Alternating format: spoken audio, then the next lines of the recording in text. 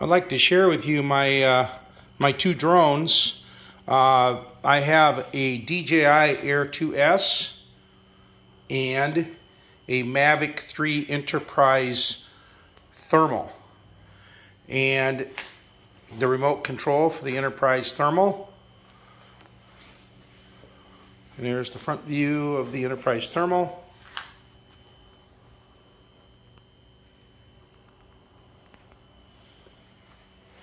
There is the Air2S.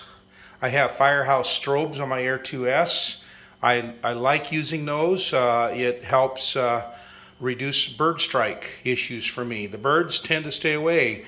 I got a red, a green in the front, a white on top, and a white on the rear.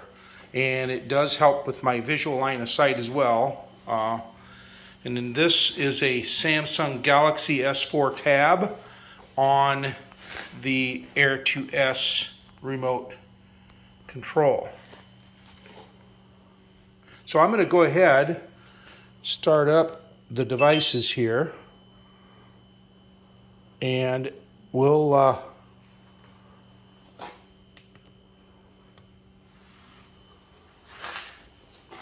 so the battery's on the back of the Mavic. The Mavic really marries up fast to the controller. You can see the remote. I believe it has connected now.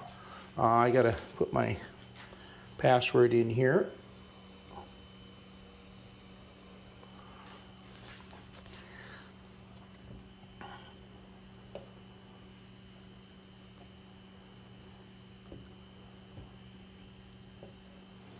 Get DJI Fly running.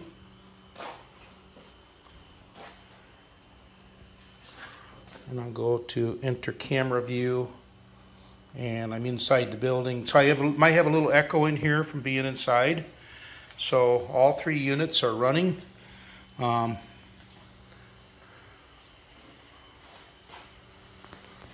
got to answer some questions.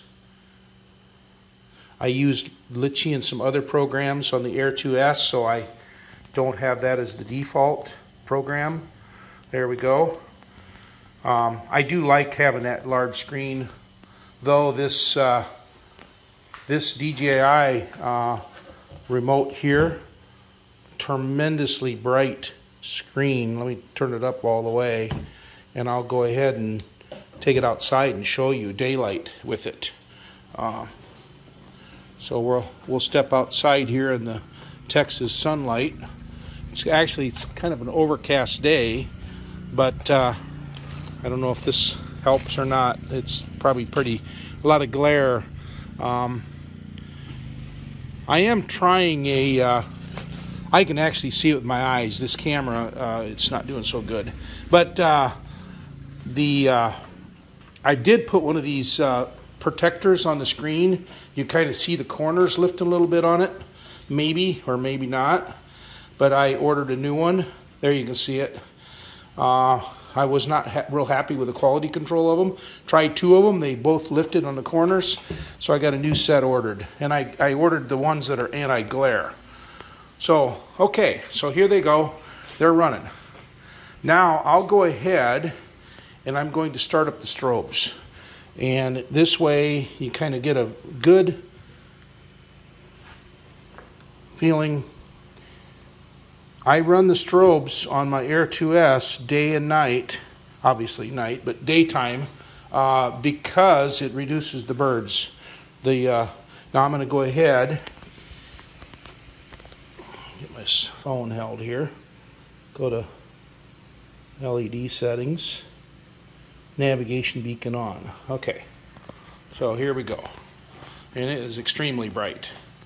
I don't think this camera does any justice for it, but so there is the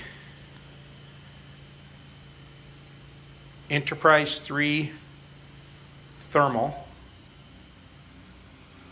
Here is the DJI Air2S. They're all ready to run. Now to start flight, on, you have to use the joysticks and pull the joysticks down to the inside corners to start the props on the Mavic 3. On the Air2S, they dumbed it down where you can just push the button to launch. I really like the software that the Mavic or the Air2S carries with it. It's friendly. It's got orbit mode. There is not an orbit mode yet on the DJI. I hope that DJI will introduce it in a future firmware update and have that. So that's what I wanted to share with y'all on what this all looks like. I'm going to shut these strobes off. Hold in the button, kills the strobes. Up there, if you push the button, you can change the mode to steady on, to flash, to strobe, or whatever you want. If you hold the button in, then it'll shut down. So I didn't hold this button in long enough, neither, the green. So, but kind of nice. Firehouse strobes. And then this is I believe it's Pixie. I may have Pixel. They're the ones that produce these ends, the holders for the Firehouse strobes, and I actually have a set ordered so I can use these Firehouse strobes on my Mavic 3 Enterprise as well. So that's what I have to share so far. Later on, we're going to do another video doing some comparisons in flight of both units side by side. Same videos, same perspective, the whole bit. I think it'll be interesting. All right, my name's Bill. My ham radio call sign is W0GEN. You can search YouTube for that, and I have lots of videos out there to share. So 73s, we'll talk to you later.